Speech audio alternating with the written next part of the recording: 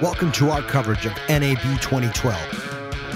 Well, it's early morning here on day 2 at NAB 2012, and we're here at Kessler's booth talking to Eric Kessler. Now, last year they showed us some technology demonstration of your motion control system, and you've come a lot further in a year. So can you give us a quick update on where you're at in that whole process? Sure. Well, we're almost done.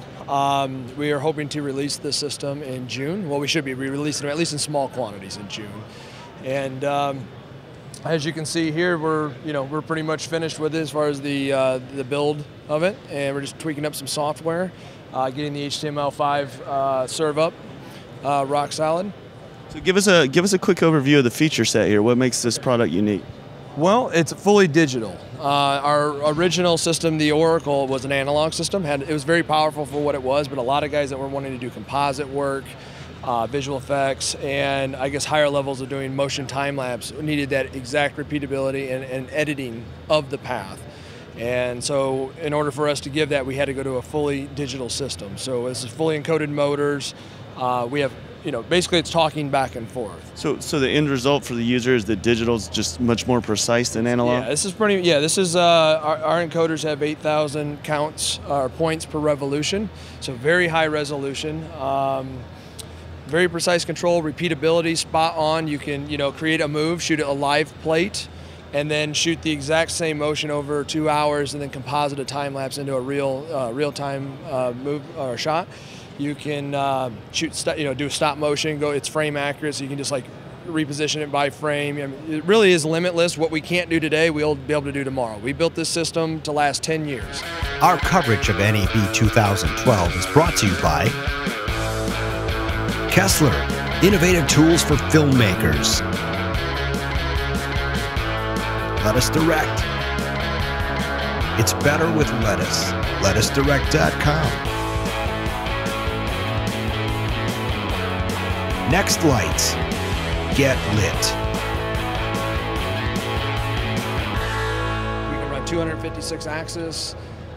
We have a tremendous amount of new products coming out for the Fusion over the next several years that's on our whiteboard currently. So just designed to be scalable for the long Yeah, it's all modular. Every component, you can start off with one piece or 10. So what would an entry point for this be? Well, most people are going to want a 3-axis system, a slide, pan, tilt. That's going to be a common one, and we're going to be able to sell that package for under $6,000. So this looks like a complicated setup. Walk me through how would I go about assembling this thing? Well, it's actually very quick, especially if you're using our new quick release plate kit. You just snap everything together. The cables, you can't screw it up. I mean, you can plug into any port. They're a quick disconnect, watertight connection. And basically, when you plug in all your different devices, it doesn't matter. Just stick cables in any port that's open. They all talk on like a network. So there is no right or wrong way to hook it up. As long as all the wires are plugged in, you're in good shape. So the brain is actually what houses the software. And what it does, it has a built-in Wi-Fi web server. So it actually serves up to whatever device that you want to run this on, whether it be an iPad, a Mac, or PC. You just launch your web browser, and the HTML5 interface will load up. Our coverage of NAB 2012 is brought to you by Cinovate, tools for filmmakers and photographers. Delaluz, apparel for filmmakers. Zeiss, we make it visible. And that's what we're looking at right here. Yes. Okay.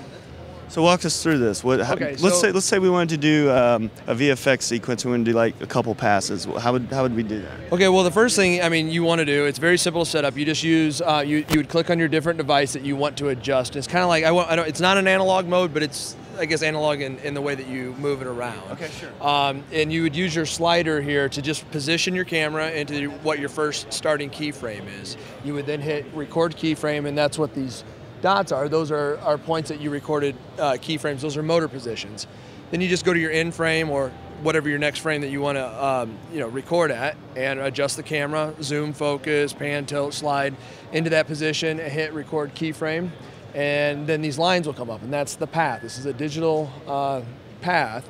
And once you're to that point, you can double click on these nodes to get the Bezier curves, smooth out your motion. This is going to represent your ramping. You can ease in or ease out. Ease in, ease out.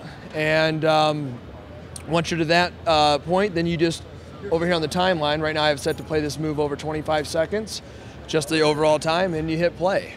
Right now we have it on looping, so that's why it's just you know, going back and forth with the same motion. What do you feel like the biggest misconception about motion control is? Give us a. Well, I mean, how you look at it, it looks complicated, but literally, I mean, we have people walking up here and setting up moves in 2 minutes. It's very comprehensive. You just put a camera in a position, hit record keyframe. These are all just tools to do that, and information like position, time, overall percentage. So there's a lot of stuff going on there, but you know, half the stuff you don't even need to look at. It's just there if you do want the information. I feel like somebody who had a basic understanding of After Effects would figure this out very quick. Right. Yep. It's much like editing software. So talk to me about availability and shipping here. Okay, so on our Fusion, Kessler Fusion website, we have a timeline. In May, we're going to start shipping out units to our Kessler shooters and beta test team, just to make sure everything's rock solid. And by the end of May, early June, we hope to start shipping small quantities. Hope to be in full production by July, August. Stay tuned for more coverage fresh from the floor.